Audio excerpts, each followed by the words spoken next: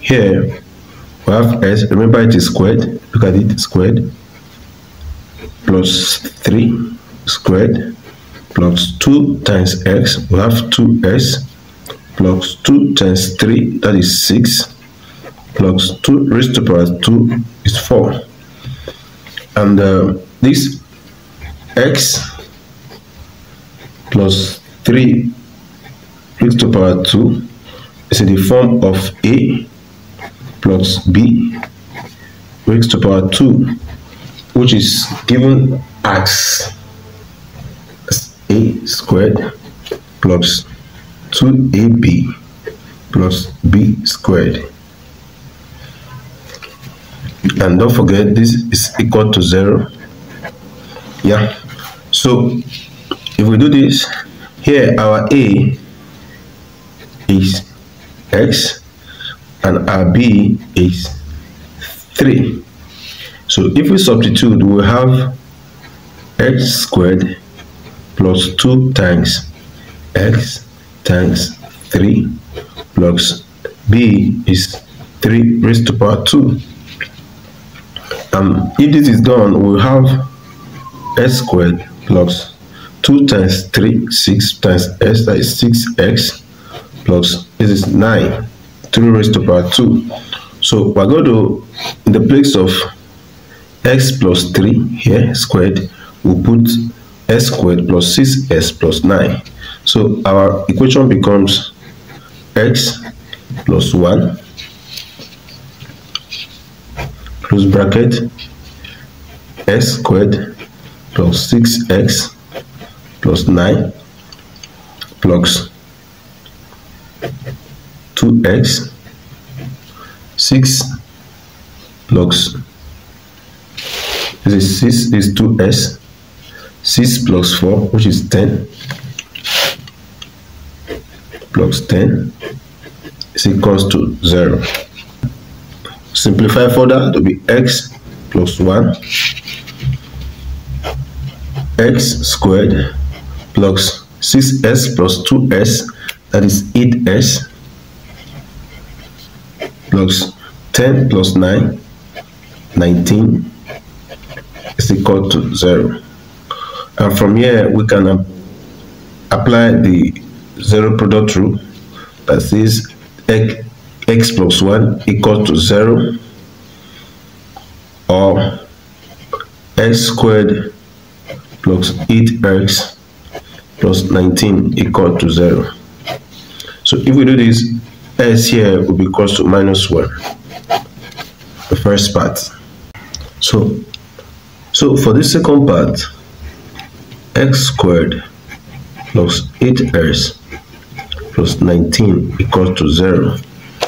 So if we employ the quadratic formula that says s is equals to minus b plus or minus square root of b squared minus 4ac over 2a. Yeah, from here we have our a to be 1, and b to be 8, and c, which is a constant, as 19. So we substitute our value into the formula. Our s will be equals to minus 8 plus or minus square root of 8 squared minus 4 times 1 times 19 all over 2 times 1. And s will be equals to minus 8 plus or minus square root of 64 minus 4 times 1, 4 times 19, that is 76, all over 2. 2 times 1 is 2. So x is equals to minus 8 plus or minus square root of minus 12.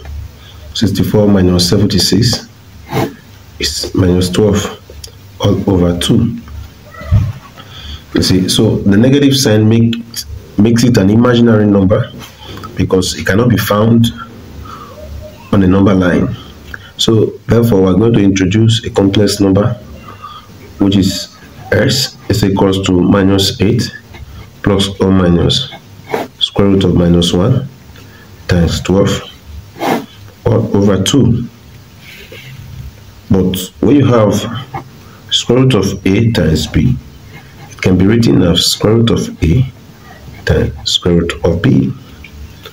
So here we're going to write s to be equals to minus 8 plus or minus square root of minus 1 times square root of 12 all over 2.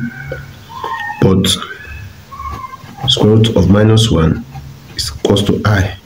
So in the place of minus 1, I'm going to replace it with I. So s will be equals to minus 8 plus or minus I square root of 4 times 3 all over 2. Because 12 can be written as 4 times 3. Because 4 is a perfect square. We want to bring it out of the square root. So s will be equals to minus 8 plus or minus I square root of 4 times square root of 3 all over 2. Yes. So s will be equals to minus 8 plus or minus I 2 times square root of 3, because square root of 4 is 2 all over 2. And we can write this as s equals to minus 8 over 2 plus or minus 2i square root of 3 all over 2. So here 2 can divide 2 to be 1. 8 divided by 2, which is 4. 2 divided to 1 to 1. So finally s will become minus 4 plus or minus I square root of 3. So the values of s will be equal to, previously we have s, the first value to be s equals to minus 1. So s is equals to minus 1. And from here we have minus 4 plus I square root of 3 and minus 4 minus I square root of 3. These are the three values of s that can satisfy the equation.